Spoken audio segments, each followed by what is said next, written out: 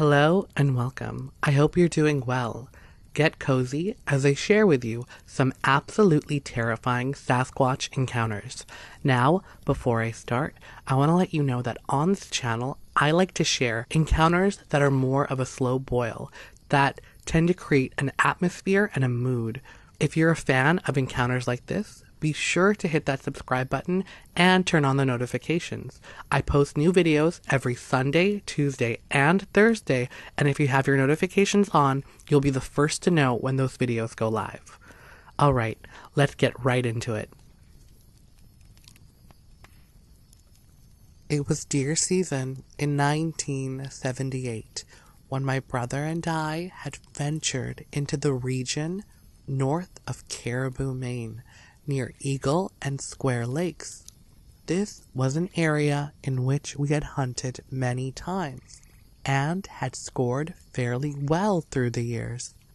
Getting fairly near to the location with our truck, we still had a reasonably long hike into the area where we were to begin our stalk. It was several hours later when we had scored our first buck of the season, and having butchered and bagged it, we were making our way out of the forest.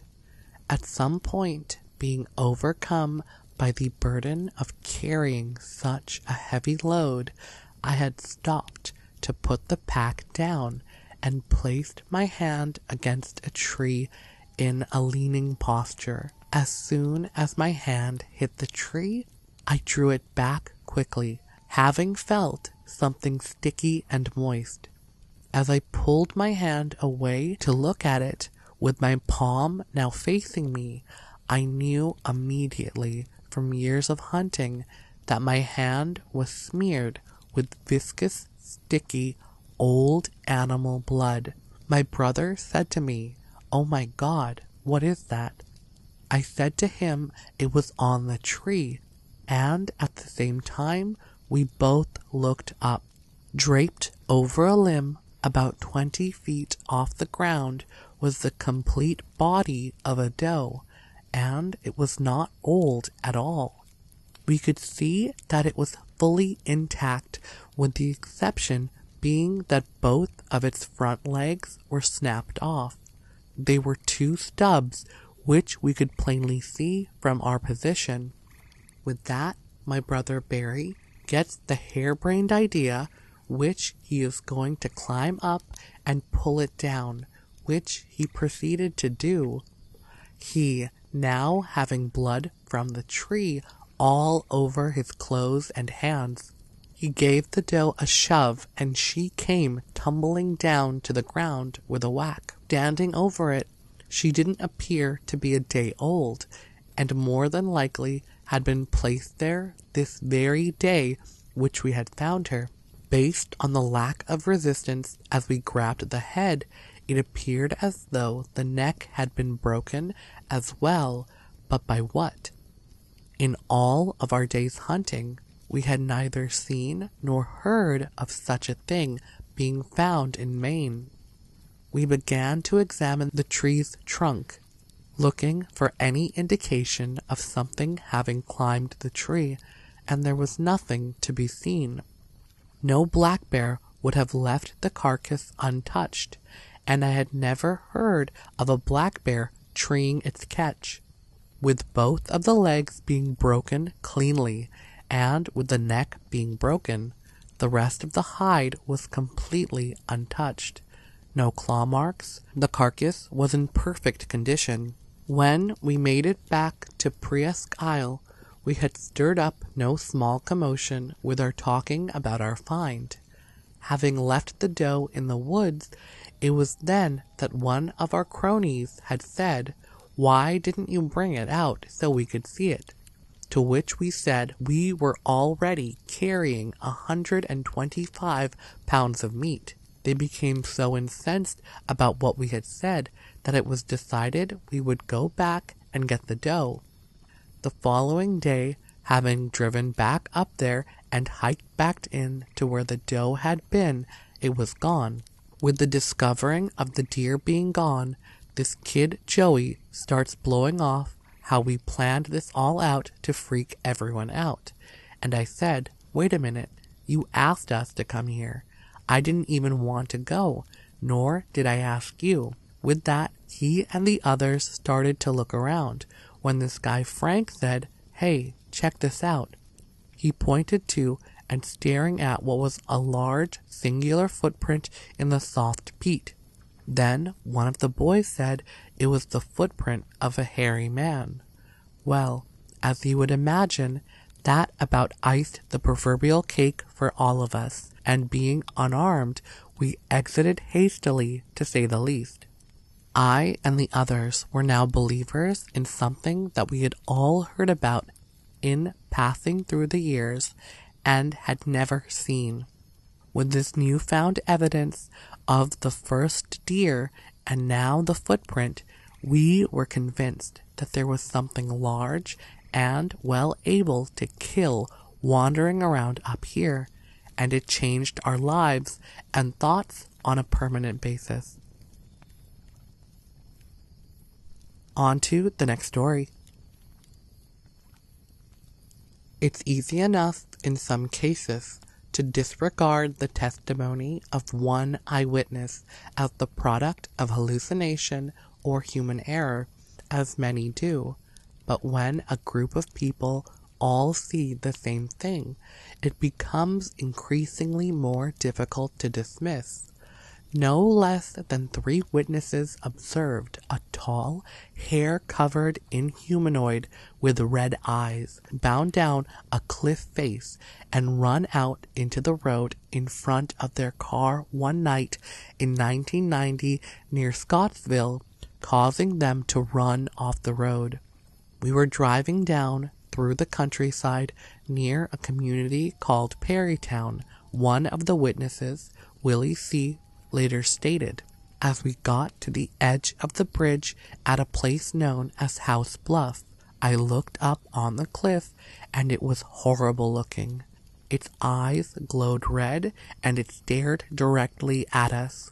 My 2 friends didn't believe me until it jumped down into the creek and ran in front of the car and caused us to run off the road."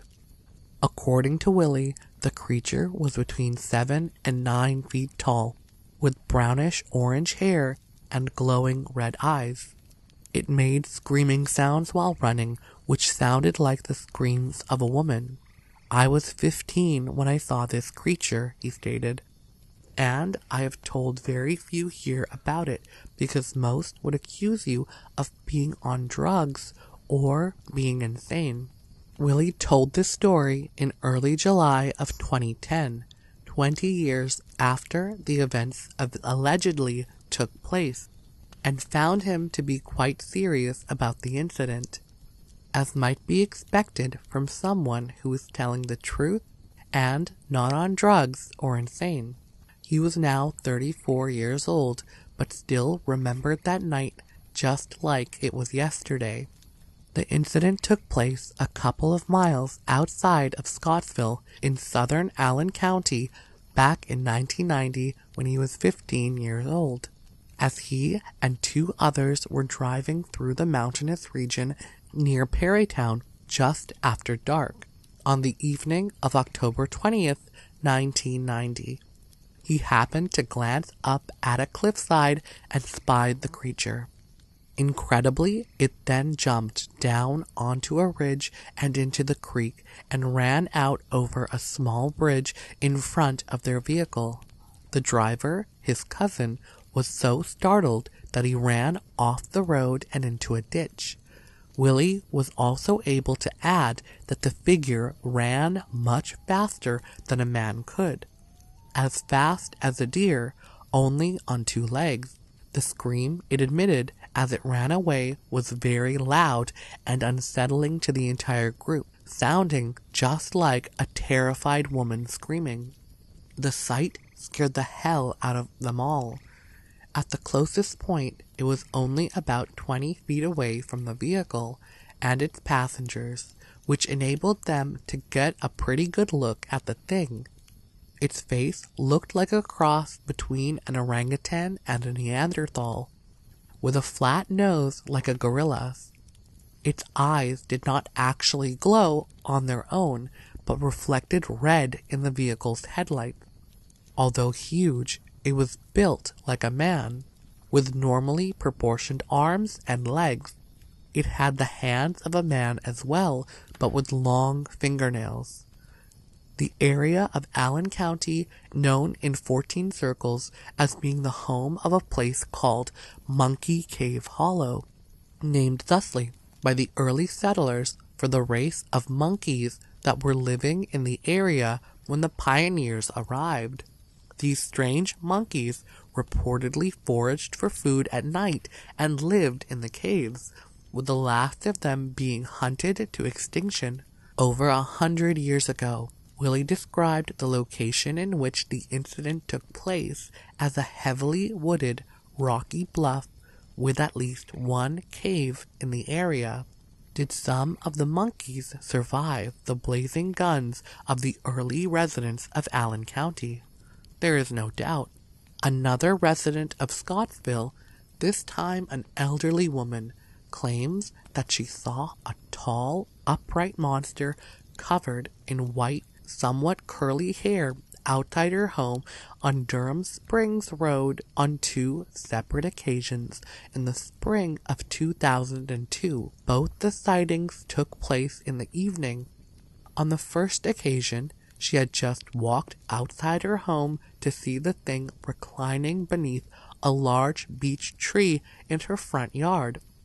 After a few moments, she said it simply got up and walked on 2 feet just like a person would do, back into the woods.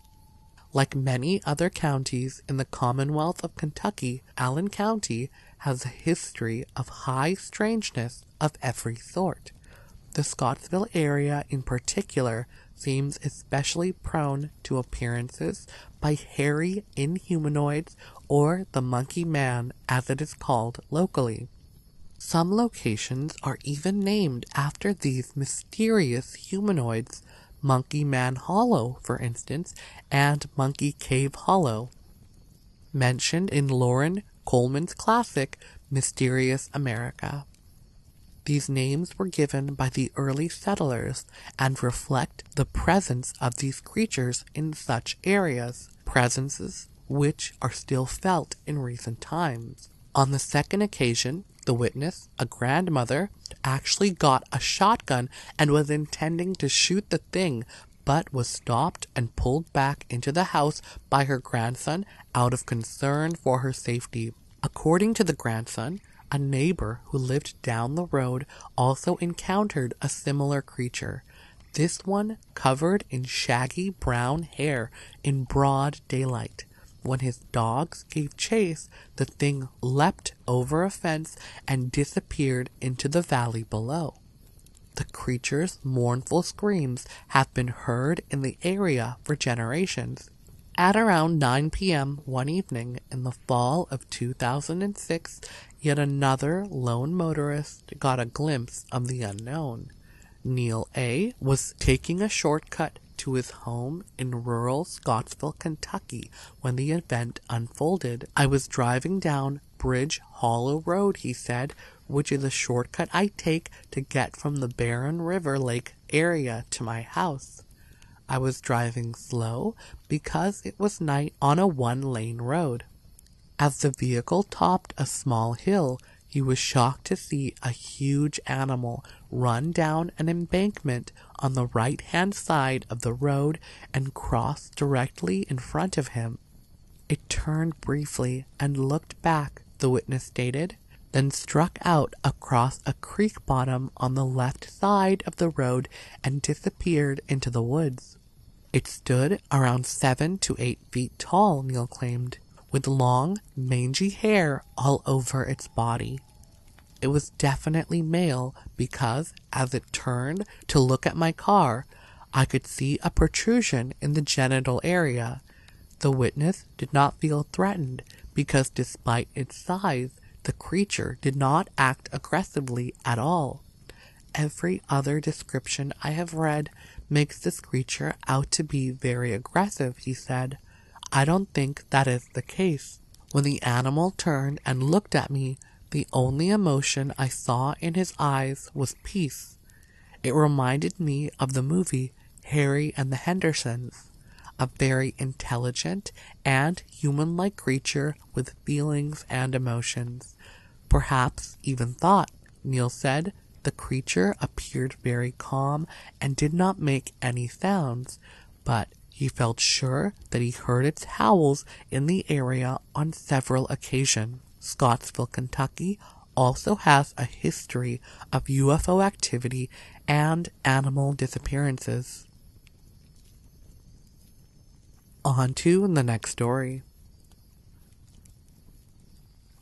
It was in August of 2007, and my grandson, Brandon, was here for the summer. He would be a senior when school started. Brandon lived with my son in California. We drove to the Sawtooth Forest about 28 miles south of my home. We had been at this location many times, even rode horses up there. We turned off at Maelstrom Hollow and went up the steep grade to get to the beaver dam. I should have taken the first dirt road after getting to the top of the grade, but passed it. When I realized it, I turned my truck around and went back to the correct road.